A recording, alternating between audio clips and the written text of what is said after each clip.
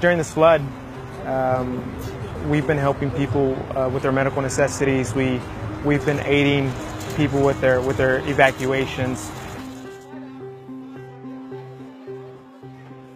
Throughout the storm, the 6 days that I was on the ambulance, our shifts were on and off.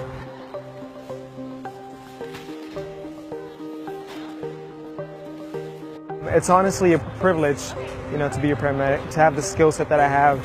I'm always trying to serve the community, always trying to, give back. And I think that's what a lot of people under DACA are about. They're all giving back to the community. All of them are doing something proactive to help other people. We're not here to steal anybody's welfare. We're not here to take anything that's not ours. I've never considered going back to Mexico. I wouldn't know how to interact with the people, how to apply for a job there, how to go to school there, how to translate my degree and my work here as a paramedic over to Mexico. You're basically throwing people that don't know anything about a country into that country and then expecting them to flourish and to be productive.